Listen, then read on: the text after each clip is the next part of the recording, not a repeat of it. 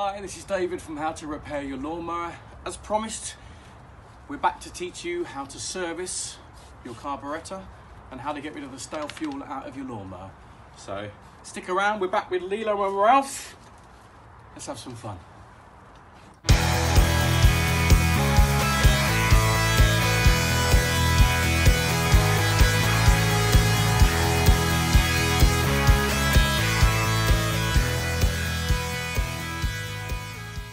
First thing we're going to do is we're going to drain out the old fuel. Okay. Now, if you're really lucky like me, you've got something like this. This is a Pella 600 pump. Okay, and basically one end goes into your fuel tank, and then all we do is we pump. So there we go, and we'll start to see, hopefully, fuel coming out. There we go.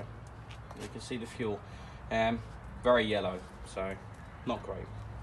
Anyway, so we'll pump this out, and then we'll come back to it. Okay, one of the greatest things about working on lawnmowers is you don't really need a lot of tools. A decent socket set, not even a decent socket set, you just have a, I don't know, cheap socket set, and some screwdrivers. First thing we're going to do is we're going to remove this screw here. Now, a word of advice is, if you're really unsure, take pictures before you do things, and then you can see where bits and pieces go back, because what a lot of people do with these filters is they take them off, they forget where they go, and they put them back on this way because they think, oh, it's aerodynamic, I'll get more speed. But it's not. So a lot of the time when you go on eBay and you're looking for a lawnmower and someone says it doesn't start, and you look at the lawnmower, you can see that the air filters are the wrong way around, so you know that they've had a go. But it goes that way. Anyway, so we're going to take the air filter off. Now, as you can see here, this air filter is filthy, so we're going to have to give it a good clean. That's where the petrol comes in handy. You can clean that out in petrol. But I've seen worse, it's not too bad.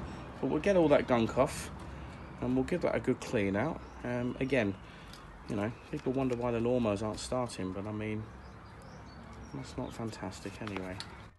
Okay, so after this segment, I nipped for a cup of tea, and Lilo and Ralph did an inspection and realised that there was a spring missing, which I missed. So we'll move on to another lawnmower.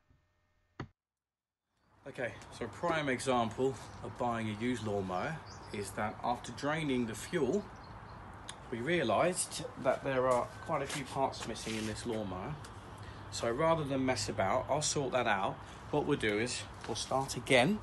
Okay, this lawnmower doesn't have any petrol in it. Now, this is another Briggs and Stratton engine. Now, if you just have a look at this lawnmower, it's seen better days. The first thing we want to do is take the air filter off, and that is just a flat head screw, and that will let us get to the springs and linkage. So off it comes. Whoop. Okay, now this air filter actually looks really nice, apart from when you look there. But we'll give that a good clean up. Again, that's why we keep that old fuel, because we're able to clean that up. So we'll pop that there. Okay, so here we go. Okay, there is one thing. I did forget to remove the spark plug. So although we're not going to be near the blade, it's always a good idea to remove the spark plug, because again, we love our fingers. Okay, so what we're going to do is we're going to start to take the bolts off so that we can remove the carburetor. The carburetor is attached to the tank. Okay, so first of all, we'll get this bolt off.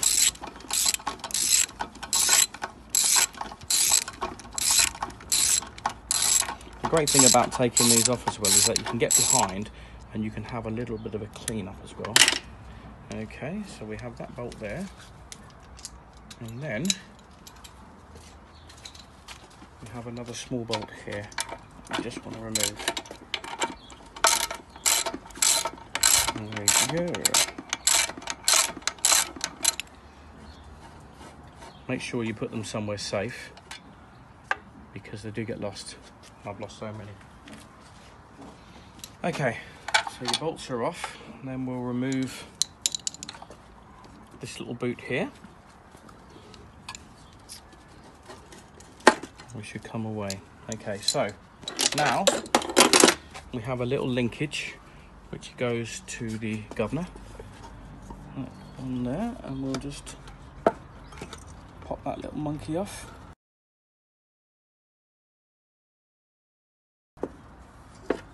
Okay, there we go. So there's your carburetor, there's your tank, and there's a very, very dirty engine. Okay, so we drain the fuel, and now what we're going to do is we're going to take the carburetor off, and then we can have a little bit of a clean, and then we can see what's going on. Okay, so we have 1, 2, 3, 4, 5 screws, and these are Phillips screws. We need a Phillips screwdriver, which is down here. And then you don't really have to, but if you can take them off like you're doing up the wheel nuts on a car, do them in diagonals, and when you do it up, that is the best way to do it, and that just makes sure that it comes off evenly. These things underneath are plastic, so you do have to be careful.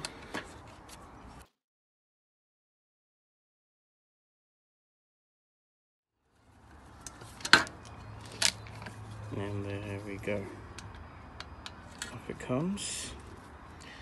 Okay, so make sure that you keep the screws somewhere nice and safe. And next thing we'll do is we'll take off the intake, we'll give everything a good clean, and then we'll replace the diaphragm. Okay, so a great thing to have is carb cleaning spray. Okay, so what we're going to do is we're going to pop this little filter off. Okay, and we're just going to run a bit of carb spray in there. Just give that a really good clean. And as you can probably see, I don't know whether you can see that or not, that's looking lovely and clean. Okay, so we'll just pop that down there, and then we want to take this little monkey off here. Should pop off. There we go. And then again, just run a bit of carb spray down the middle. There we go. Okay, that's fantastic. We'll pop that down there. And then the rest of your carburetor, while you've got it off, you might as well give it a good old clean. Carb spray is great. I mean, I do use the old fuel as well. And if you do have a paintbrush about,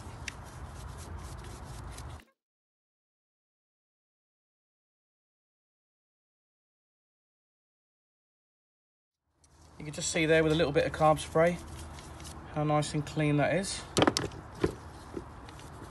So we'll go on to the next step. Okay, so we'll pop the diaphragm off. So, I don't know whether you can see there, but this diaphragm is a bit saggy. Now the last thing you need is a saggy diaphragm, trust me. Okay, so you'll see, although it looks like one, there's actually two parts.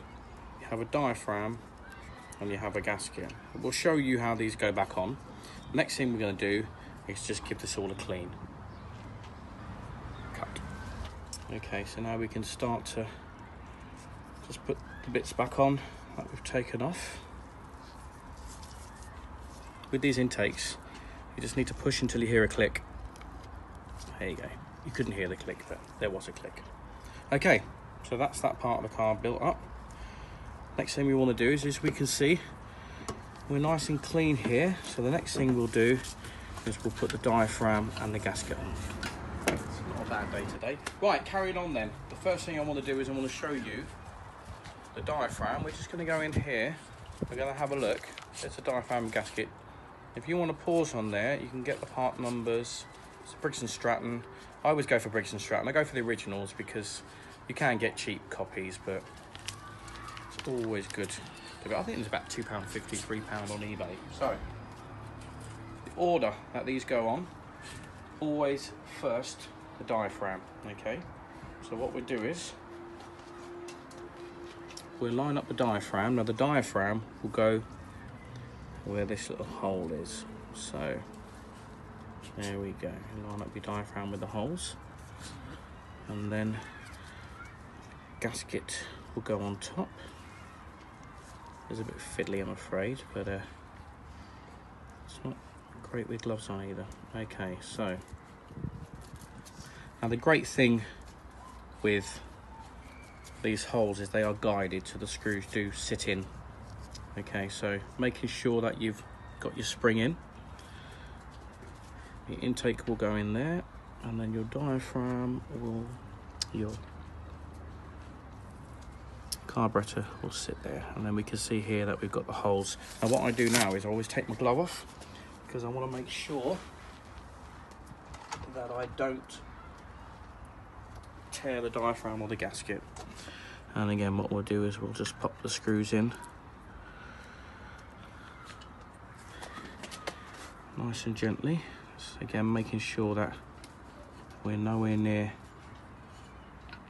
the diaphragm, because that's the last thing you want to do is damage it. They're not expensive, but it's a pain having to wait for them to be delivered. Okay, so they're in. And then, like I said earlier, what we do is we do this like a car wheel. We'll go in diagonals, and all that happens there is that it just makes sure that we're going on evenly.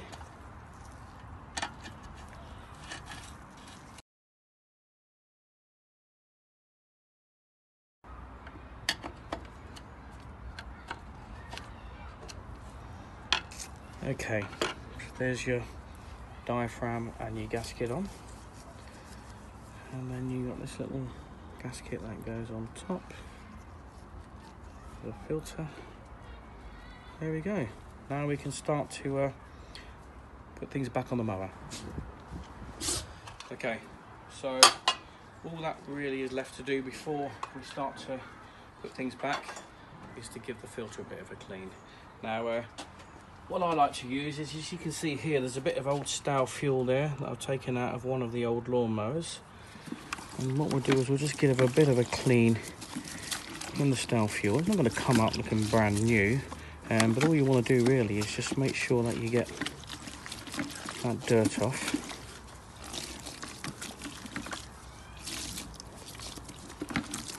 There we go. One of the reasons I work outside is because of the fumes of some of the stuff that you work with, the carb spray cleaner, and also working with fuel. And sometimes I will rub down and respray a mower if it's worth it. And so again, it's good to do outside if you can. Okay, so that's looking a lot cleaner.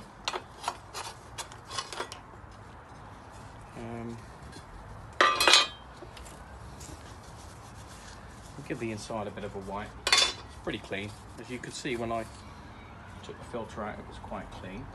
So again, let's give this little fella a clean as well. So again, you can see how it's good to keep the old fuel, because you're not wasting it. So obviously the way that the filter would go in would match up to where the dirt was. And there goes your filter. And always remember, when you're putting the filter back on, people think it should be like that because it's aerodynamic, but it's not. And you can see actually that it fits into the shape of the engine, or the engine cover. Okay, fantastic. Right, so first thing we're going to do then is we're going to put the carburetor back on. So we have here a little O-ring, so we want to make sure that that fella's on. And what we'll do is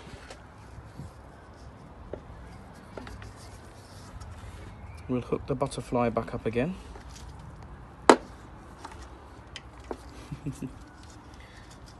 Like I said earlier, I'm afraid in Britain we have an expression called cack-handed, and I'm afraid that I have a tendency to be cack-handed. Okay, so I'm just making sure that that O-ring is all good there. It's fantastic. Okay, so the next thing to do is to line up your bolts. So the first one goes in there, and then we have another one somewhere.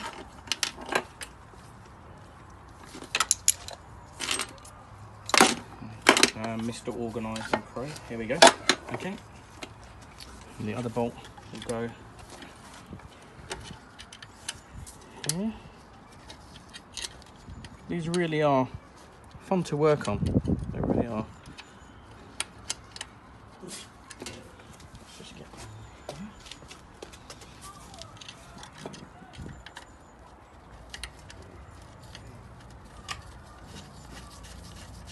Okay, that's perfect. So, making sure that we put that little gasket back on, because that just fell off. Okay, so it's just a case now of tightening up. Whoop! Dropping a ratchet.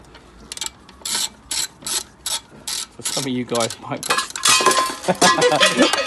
some of you guys might watch this video and think there's no way I'll let this guy anywhere near my lawnmower, and yeah, you'd be right, but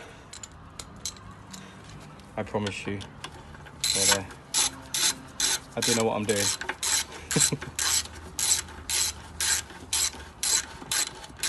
Anyway, so that's tightened up, and then we'll pop this little boot back on. Just here. I probably should have done that before, but sometimes I do get ahead of myself and I do these things. But there we go. That little boot. Can't there. There we go. Fantastic. Okay, so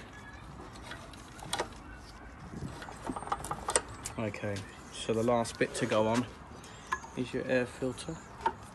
I don't really cut and start again when I make mistakes, simply because we all make mistakes, and to be honest with you, part of having fun and having a bit of a giggle. So, there's your air filter going back on again. And then we'll just find the screwdriver. What do we have down here?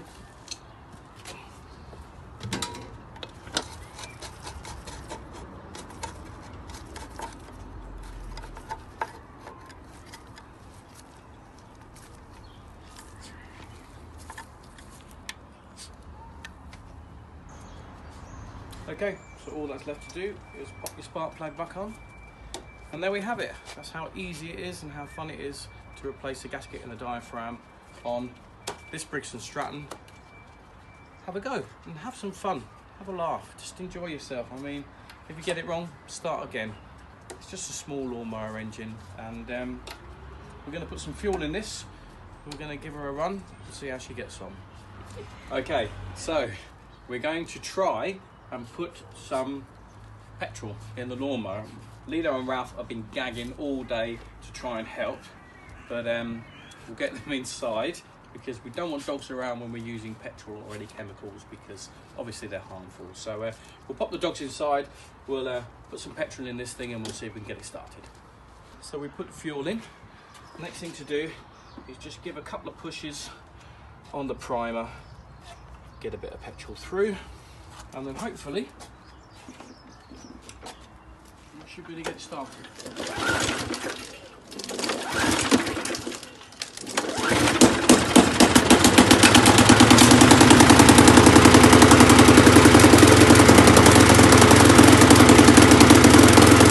So as you could hear, there was a lot of clunking in that video, and we've realised the reason why. Come down here, we can see that the engine isn't actually attached to the bodywork. So if we just start it again.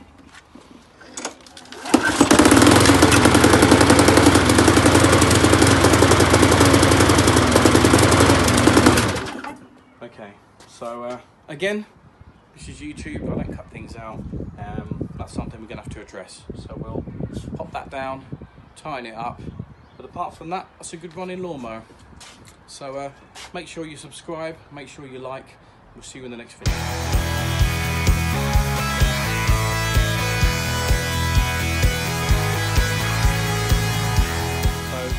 Plenty more videos coming up. Don't forget to subscribe. Hit the subscribe button, hit the like button, or hit the don't like button. But let's have some fun, and we'll see you next time on how to